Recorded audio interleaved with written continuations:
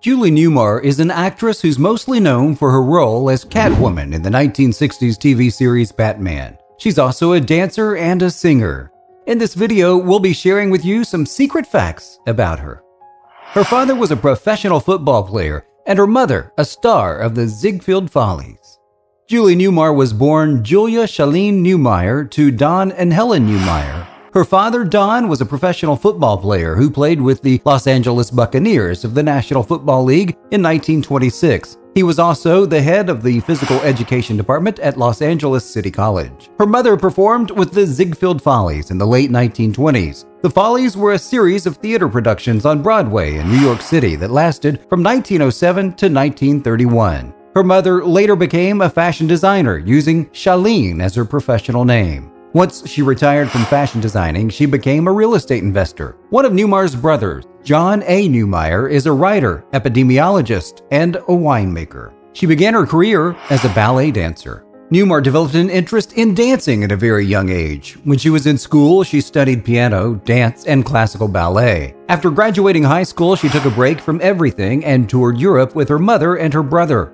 She became a prima ballerina for the Los Angeles Opera when she was 15. She enrolled at UCLA, where she planned to study classical piano, philosophy, and French, but she soon lost interest after she was hired by Universal Studios to be a choreographer, teacher, and dance double.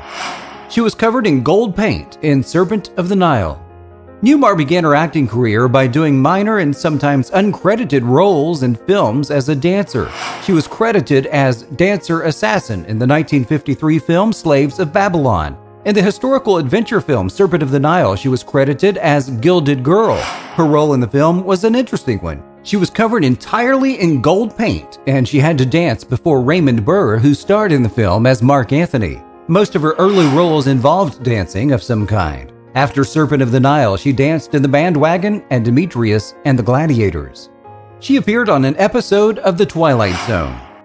Newmar became famous thanks to her TV appearances. Today, she's mostly known for her role as Catwoman on the 1960s show Batman, but there's a lot of other amazing roles that she performed in during the 60s. In 1963, she appeared on an episode of The Twilight Zone. The episode was called Of Late, I Think of Cliffordville. She put 2 devil horns in her hair and played the role of Satan himself on the episode. Maybe the horns in her head were foreshadowing her role as Catwoman in Batman, or maybe they were just good practice for wearing cat ears. It's not one of her best known roles, but she does talk about it fondly in interviews. We'll never get to see her most important work. One of Newmar's favorite roles was in My Living Doll, in which she played Rhoda the Robot. It was a black and white TV show that aired on CBS from 1964 to 1965.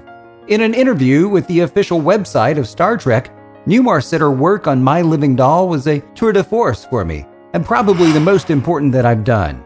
The show only lasted 1 season. Newmar appeared in about 26 episodes, but the 35mm negatives were lost in the 1994 earthquake in Northridge. Only 12 episodes were recovered. In the Star Trek interview, Newmar said, "I know they're in someone's garage somewhere. That was a wonderful, wonderful show, and it was probably my best work." The episodes that were recovered can be watched today. It's a shame we'll never get to see the rest of the episodes. She was supposed to star in the Batman film.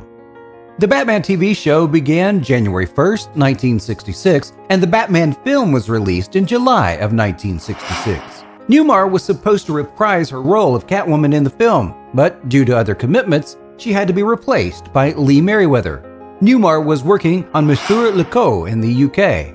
Monsieur Lecoq was never finished, but stills from the film were featured in Playboy magazine in 1969. She was replaced by Eartha Kitt in the last season of Batman. Newmar performed as Catwoman on the Batman TV show for the first 2 seasons. In the last season, she had to be replaced by Eartha Kitt because she was busy playing the role of an Apache woman in McKenna's Gold. There are some theories, however, that suggest that the real reason why Newmar didn't appear in the last season of Batman might have been different than what is generally believed. Burgess Meredith, who played the role of the Penguin on the show, also starred in McKenna's Gold, but was still able to appear on Batman as well.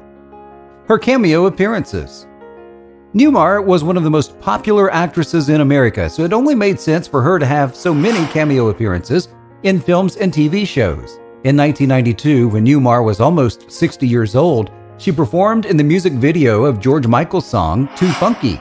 In 1967, she made an appearance in the Star Trek episode Friday's Child. She performed as Vicky Russell in Route 66, and she also appeared in the popular sitcom Bewitched. She guest starred in an episode of The Monkees called Monkeys Get Out More Dirt. She played the role of a hitwoman with actor Robert Wagner in an episode of the action-adventure TV show It Takes a Thief. She continued to do cameo roles in the 2000s, starring as herself in the 2003 TV movie Return to the Batcave, The Misadventures of Adam and Bert.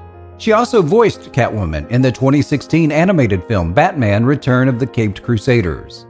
She didn't get along with actor Jim Belushi, who was her neighbor. Jim Belushi and Newmar were constantly at each other's throats. Their long feud almost seems like something that came from a cartoon show.